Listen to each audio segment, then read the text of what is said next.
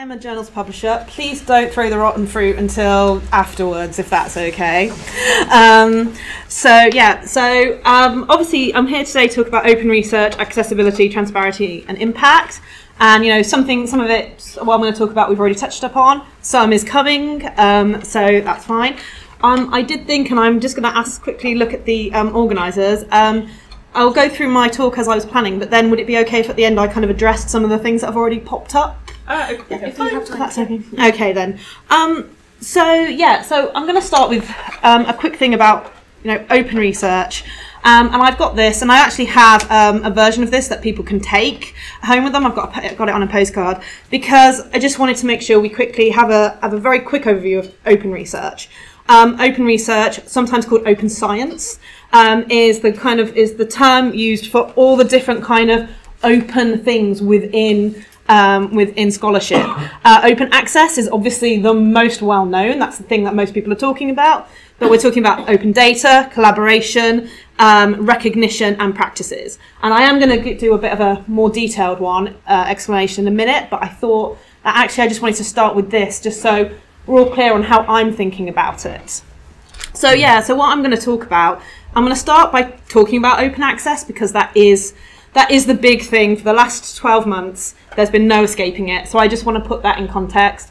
Then I want to talk a bit more about open research in general and what we might be seeing coming next, what's coming beyond open access. And then I'm going to think specifically about archaeological communication and the impacts this might have on that. So I am going to start with the definition of open access because in talking to editors, I've got editors that have been on my journal for 40 years. I've got editors that have been on for 4 months.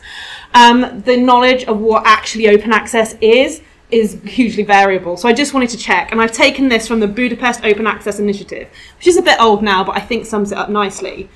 And it says, by open access, this is literature, which we mean it's freely available on the public internet, permitting any users to read, download, copy, distribute, print, search, link to the full text of these items, crawl them for indexing, pass them on as data or software, and use them for any lawful purpose without financial, legal, or technical barriers other than those inseparable from gaining access to the internet itself. So it's 3 elements here. 1, open access is a digital-only thing. Print does not come into it. 2, it's free.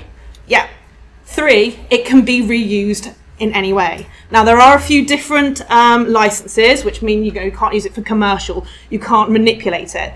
In general, that is the key thing. Although copyright stays with the author, in practice, anyone can reuse your work.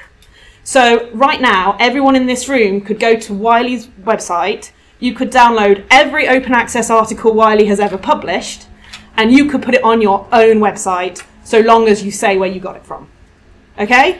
I just want to make absolutely clear, because from a more publisher perspective, all open access articles are free, but not all free articles are open access. Okay?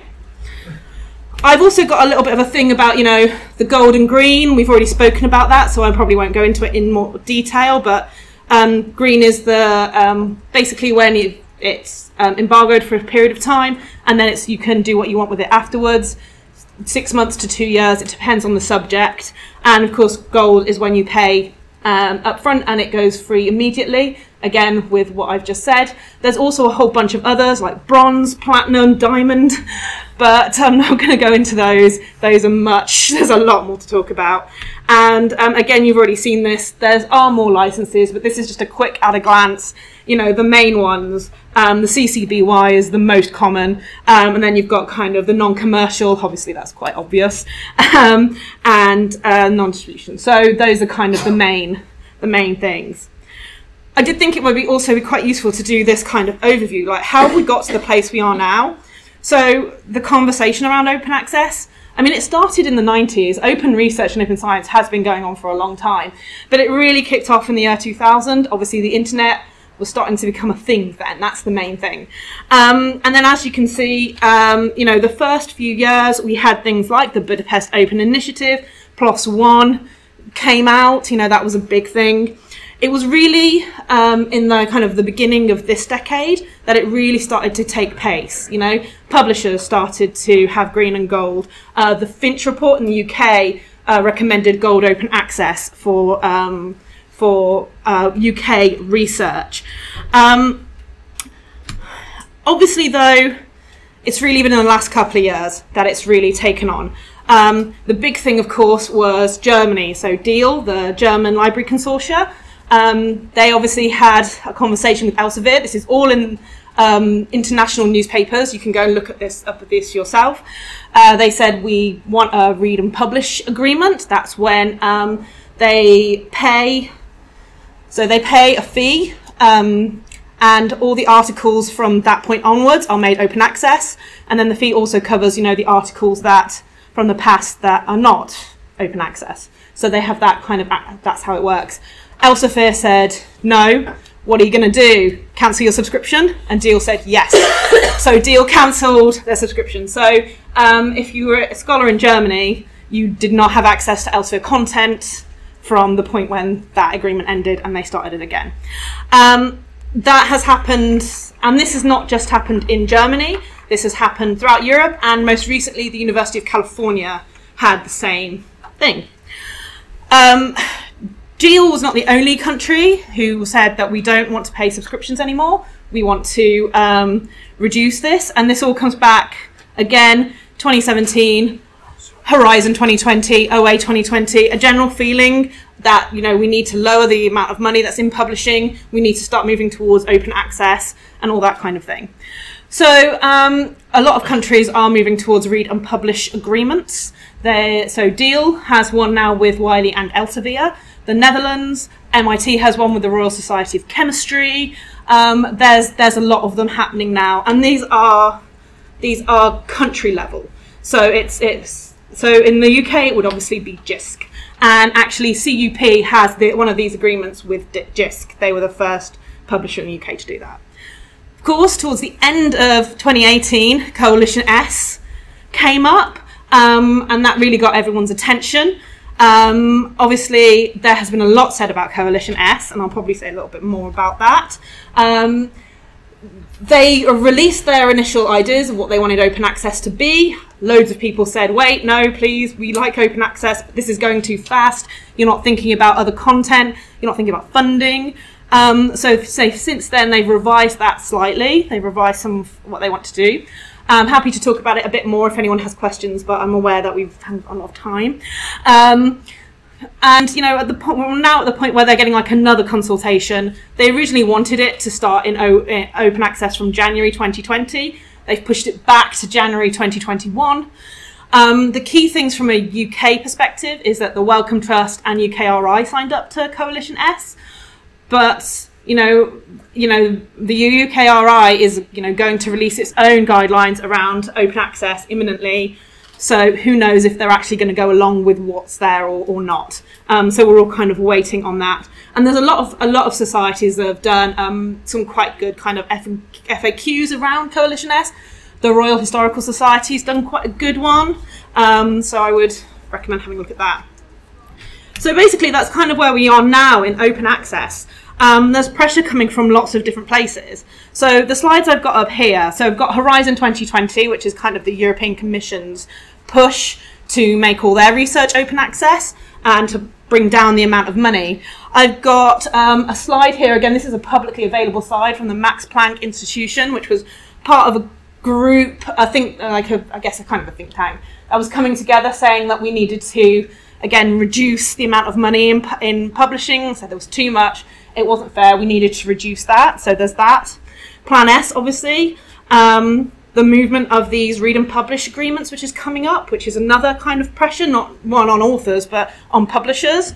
And then I've also got like the raw map, so the OA research roadmap, because I think then there's just general kind of pressure around there. So that's kind of where we are right now. So we're kind of in that transitional phase, really, of what's going to happen. And there have been some really good articles recently about, is Coalition S shooting itself in the foot? What's going to happen? But I think the important thing to say is from a European perspective, and even then from a Western European perspective, open access is on the agenda and it's probably not going to go away, no matter, even if Coalition S doesn't happen. It's happening in other ways. There's a pressure coming from multiple areas. So I want to move on to open research. So again, I've got a quote here from the European Commission. It's a broad term covering, you know, the exciting developments in how science is becoming more open, accessible, efficient, democratic, and transparent. It's really driven by digital tools. So again, it's an online thing, and it's about making scientific knowledge more easily accessible. So those are all quite general things. And then I'm going to move on to the, so I already mentioned this. So we've got the open research pillars, and there's more information here. So open practices, Zina's already mentioned, like open peer review, transparent peer review, about making that as easy to see as possible, pre-registered reports, those sorts of things. Open access, obviously, I'm not going to talk about that. Open data, data being in repositories, data being easy to get access. Open collaboration, obviously, hopefully that's really obvious. And then open recognition and reward, making sure people are being rewarded for what they're doing. I would talk very quickly about data and practices, because I think these are the two most obvious next steps. If we're saying that you can't just think about open access, open data and open practices are the next really obvious one. Open data is really coming to the forefront now. Some journals in the US have made having your data freely available mandatory. You cannot publish in those journals if your data is not available. That's it. Done. Which may link to what was being said earlier about, you know, the gateways and everything. Like, what does that mean? A lot of funders are moving towards open data. The Swiss Academy of Humanities and Social Sciences has this week released their own open data policy. They want it. That is it. Over and done with. And although it's very much the next step, it's getting a lot of mixed responses, particularly from those doing qualitative research. There are issues around ethics and other things, but the question is, how can we facilitate that, though? If data is becoming the next big thing, how do we facilitate that? And then open practices, and I've said particularly transparent peer review. Peer review is always under pressure. It is always, you know, one of the hardest bits of the journal publishing process to have any control over, to get through. And it's also one of the things where, as has already been highlighted today, it's one of the areas where people feel that, you know, that's where the gatekeepers can really be. You know, a lot of people have said, you know, they're worried about the elitism in all subjects within academia, and that this is where that is. It's a way to fight that, particularly through transparent peer review. And also about helping to teach the process, helping to teach and train up the next group. And I've had one of my editors tell me that sometimes he finds the reviews almost more interesting than the papers because of the debates it starts. And, you know, how can we then incorporate that? And now I'm going to end by thinking very briefly about how this could impact archaeological communication directly. And I think the first thing that I want to say is, on a really simple way, you know, the research system is changing, and if we're going to simplify it, it looks something like this. You know, because more and more people are having vested interest. You know, it's no longer just the ivory tower type of idea. So this makes it, you know, and so there's a lot of people that have investment in research now. But I think moving on from that, we can still think more generally about what it could do, what the impact could be on this subject in particular. So my first thing was that one of the issues, the challenges facing archaeology is that it's such a multidisciplinary subject. Very simply, people doing GIS research are probably going to move at a different pace to people who are perhaps doing more theoretical or archive-based research. That is how it is. That's going to make it difficult for there to be a cohesive response to kind of things like open data, but that doesn't mean that you can't try and do it. I do think the idea of coming together, at least in kind of those more general, smaller disciplines, is a really good idea, which has already been mentioned. And also, just when you do that, you have more power and more ability to influence what's going on. I think one of the plus sides is archaeology in many ways can already be quite a public-facing discipline. I mean, the problem with a lot of open access articles in the life and health sciences is very simply, if you don't have a PhD in chemistry, you will not understand that article. That's just a fact. No matter what we want, what we might think, you just won't. But archaeology is a subject that, you know, it's quite tactile. You know, the you know, there are public engagement things already, so that gives it a possibility of helping to bring those in. Now, we've already had a lovely talk about grey literature, but there is possibly an opportunity here for grey literature, you know, particularly if we're thinking about kind of open data. If that's the data behind the articles, then perhaps that's how we're going to bring that in. So it's not an open access article, it's still not an article, but it's being brought in another way. And of course, you know, a lot of people want, if open data is going to become the main thing, then we need to also count citations and track that data. DOIs, ISBNs, whatever, some kind of way to track it is going to be the way to do that. I've put funding ?